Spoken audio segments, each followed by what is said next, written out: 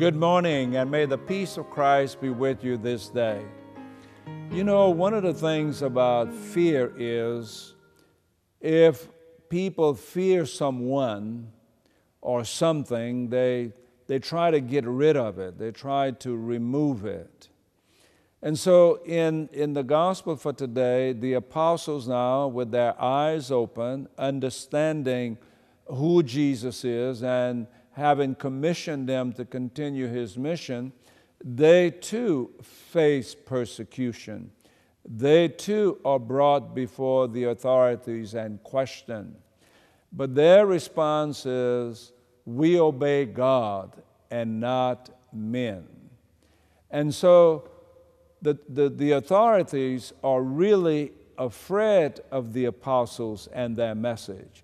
And so that's why they're trying to get rid of them, thinking if they kill them, well, then the message is going to go away. You kill the messenger, and the message will disappear. Well, of course, we know that that is not the case. In fact, the message becomes more powerful when you destroy the messenger.